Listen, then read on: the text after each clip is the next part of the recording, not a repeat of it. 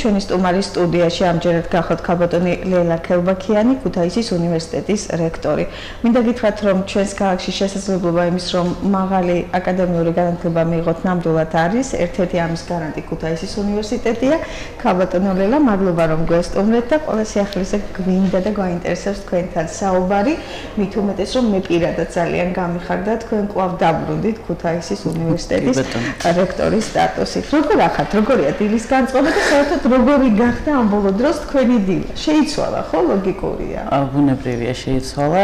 პირველ რიგში დიდი მადლობა მოწვევისთვის და ზოგადად მინდა მთელ საზოგადოებას, ქუთაისლებს პირველ რიგში გადავუხადო დიდი მადლობა იმ ძალიან დადებითი რეზონანსის გამო, რაც ამ ცვლილებას მოყვა ჩემი კვლავ ქუთაისის უნივერსიტეტის რექტორის სტატუსში დაბრუნებას.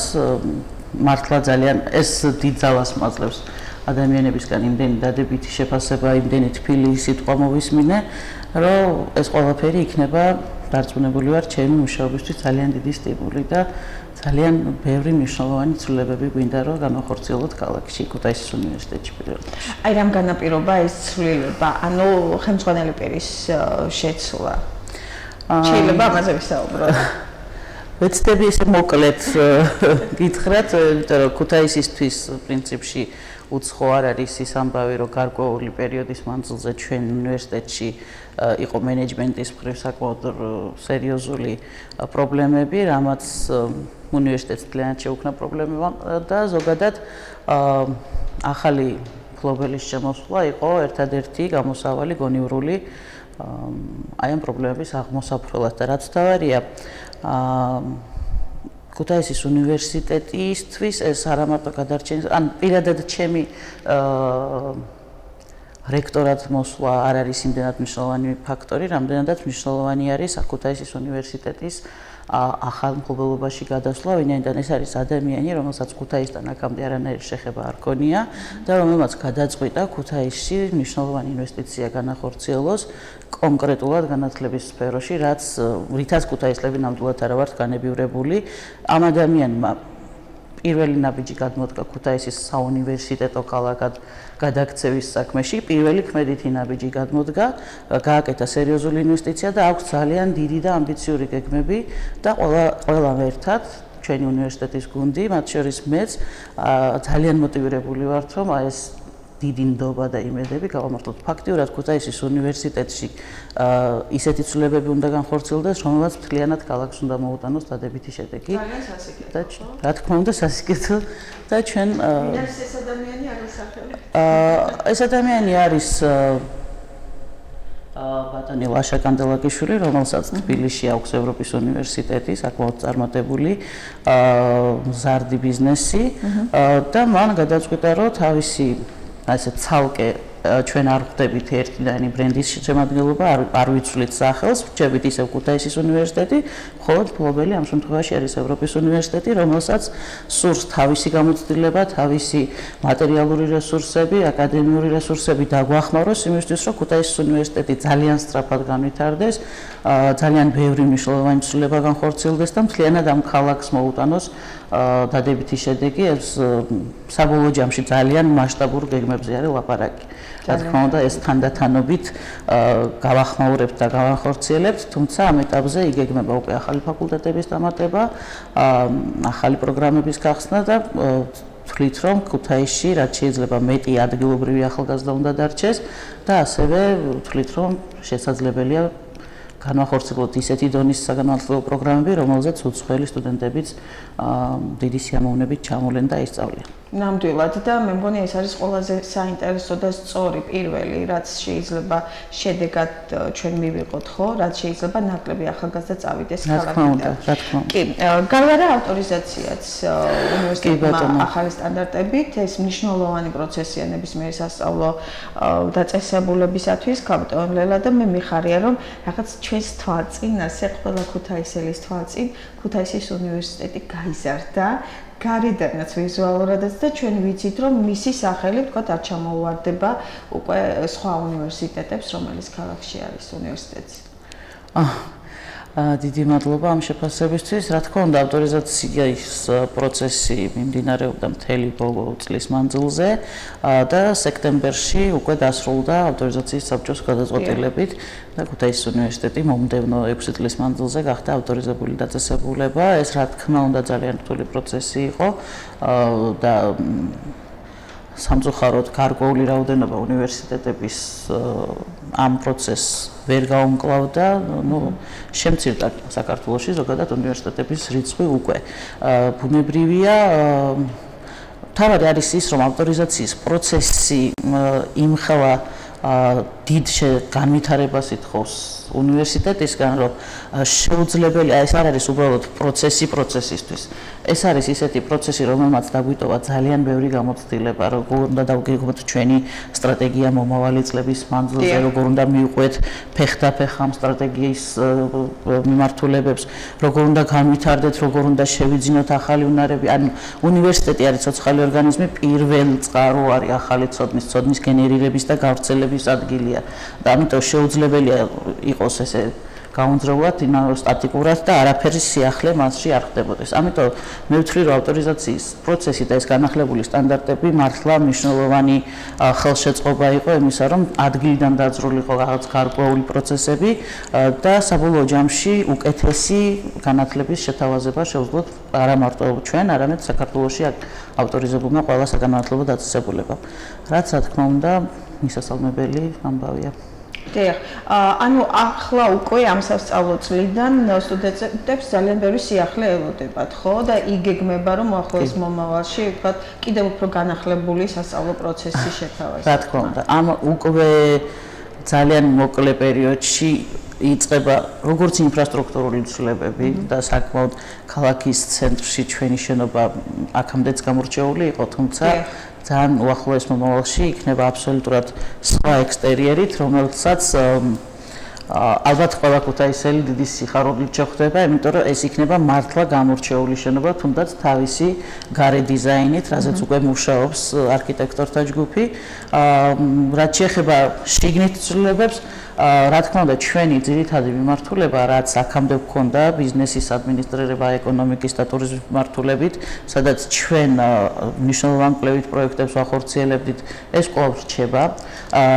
და მომდევნო სასწავლო წლისთვის ბუნებრივია შესაძლოა ვერ მოესწროს ახალი პროგრამების დამატება მიმდინარე წლის აბიტურიენტებისთვის, თუმცა ყველა იმ ადამიანს, რომელსაც ბიზნესის მიმართულება აქვს არჩეული თავისი მომავალი პროფესიისთვის, ჩვენ ხმამაღლა ვეტყვით, რომ არსად წასვლა აღარ არის საჭირო, რომ მიიღონ უმაღლესი განათლება, უმაღლესი ხარისხის განათლება აქვე ქუთაისში, იმიტომ რომ ეს იქნება მრავალფეროვანი უცხოელი პროფესორების მოწვევა, მრავალფეროვანი სასწავლო მეთოდოლოგიის დანერგვა, ავით ბევრი 1000 რამ და რაც თავარია ჩვენთან ადრეც იყო ეს სიახლე არ არის, მაგრამ ეხა კიდევ უფრო უკეთესად სტუდენტზე ორიენტირებული გარემო. ჩვენი მთავარი მიზანი არის, რომ სტუდენტმა იგრძნოს ყველანაირი კომფორტი, მაქსიმალური კომფორტი უნივერსიტეტის შიგნით.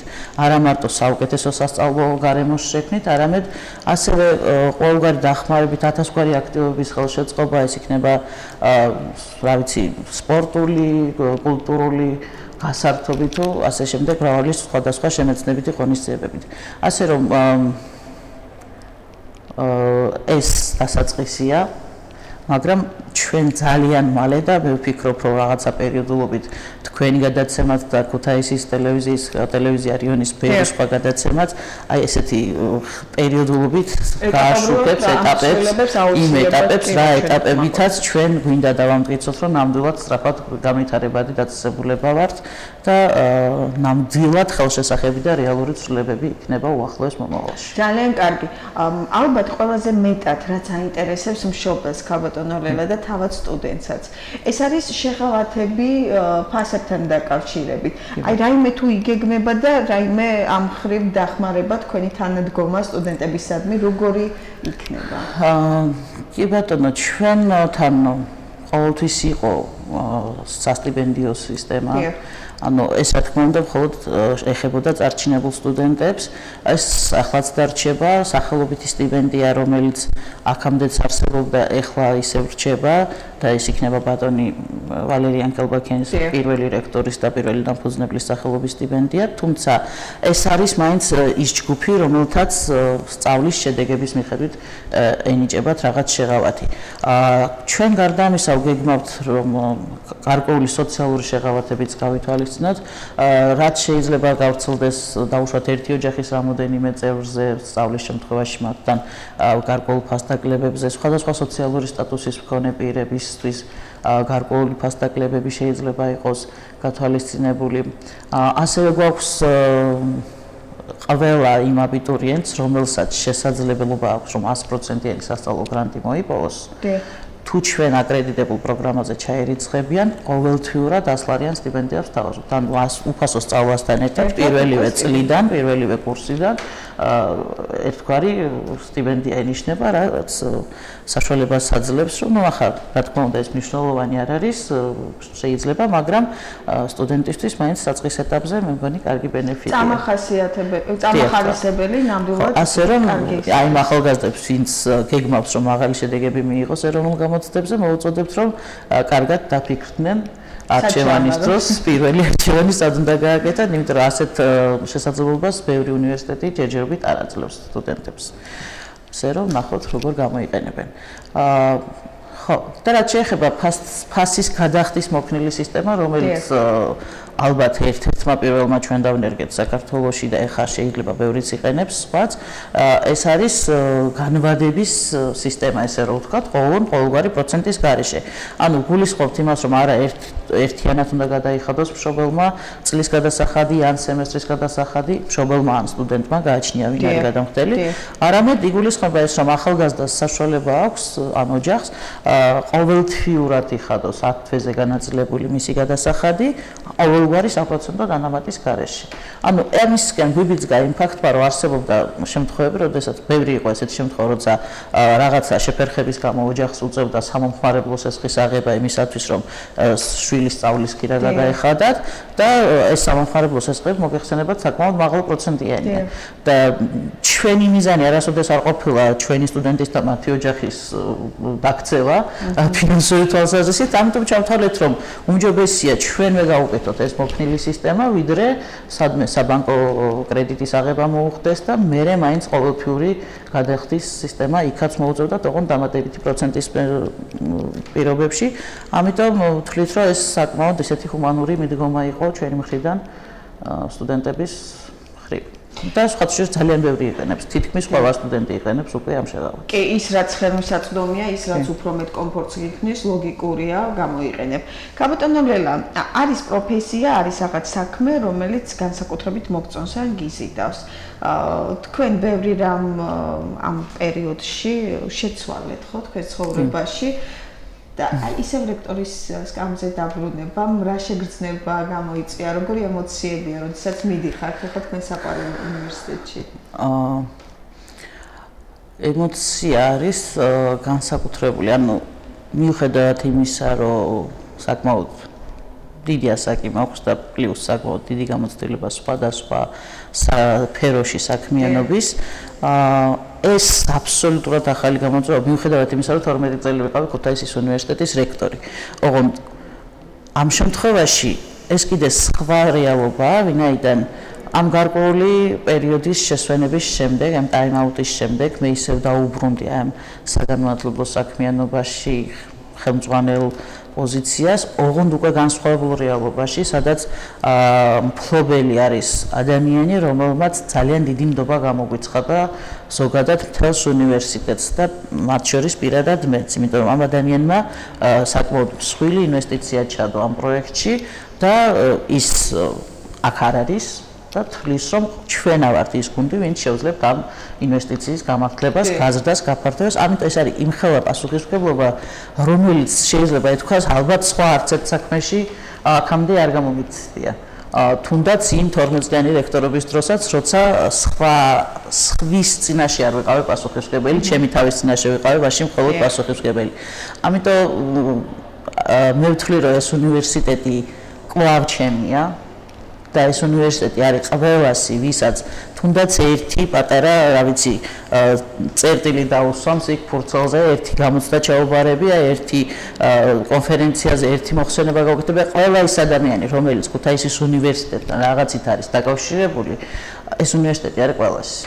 და ეს უნივერსიტეტი პირველ რიგში არის ქალაქის საკუთრება და მთავარი ამ ინვესტიციაში მთავარი დადებითი არის ის, რომ აი ეს შენობა, რომელიც 94 წლიდან დგას ქალაქის ცენტრში და 91 წლიდან ეს უნივერსიტეტი ემსახურება განათლების საქმეს, ეს რჩება და ეს გაგრძელდება და ასე იქნება ძალიან დიდი ხანი ალბათ, რა ვიცი, ვთქვათ, მომავალი 100 წლების იქეთ ვეღარ გავიხედავ რა იქნება, მაგრამ ვიცი, რომ უახლოეს მომავალში და კიდევ ძალიან ესეთ მინიმუმ 10-20 წლიან პერსპექტივაში ეს უნივერსიტეტი არა მარტო იქნება, არამედ იქნება ბევრად უფრო განვითარებული, გაფართოებული, ბევრი სხვადასხვა იგეგმება ახალი კამპუსების მშენებლობაც,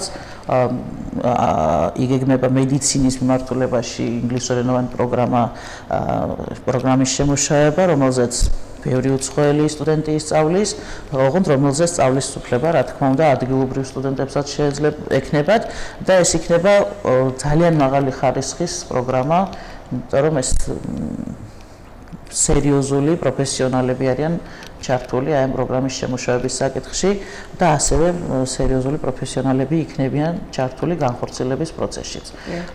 საბედნიეროდ ქუთაისი განებივრებულია, საკმაოდ ბევრი კლინიკა გვაქვს, ამიტომ ეს მედიცინის ფაკულტეტის განვითარების კიდევ უფრო მეტ შესაძლებლობებს იძლევა, ესე რომ ძალიან ბევრი ახალი კარგი ცვლილებებით ქუთაისის უნივერსიტეტი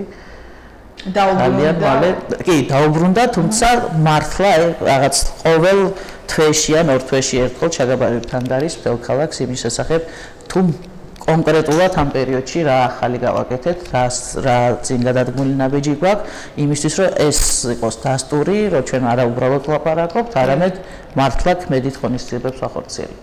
მე დარწმუნებული ვარ, რომ იმ სტუდენტებს ნამდვილად გავუმართლეთ, ვინც უკვე არიან ამ უნივერსიტეტის კედლებში და ის, ვინც ემზადება უკვე მომავალი წლისთვის, იცის არჩევანი სად გააკეთოს. ის, ვინც ემზადება მომავალი წლისთვის, ჩვენ მათთან მაქსიმალურად ახლო კონტაქტში ვიქნებით, ვეცდებით ყოველგვარი საშუალება გამოვიყენოთ იმისთვის, რომ მათ მივწვდეთ, დავაინტერესოთ ჩვენი უნივერსიტეტით და დავანახოთ, რომ ეს არის რეალური შესაძლებლობა მიიღოთ ჩვეულებრივ ფასად ის განათლება, რომელიც გამოგადგებათ მსოფლიოს ნებისმიერ კუთხეში. ეს არის ალბათ ყველაზე მნიშვნელოვანი ნებისმიერი მათგანისათვის. ქალბატონი ლელა ქელბაქიანი იყო ჩვენი სტუმარი სტუდიაში დღეს, ქუთაისის უნივერსიტეტის რექტორი.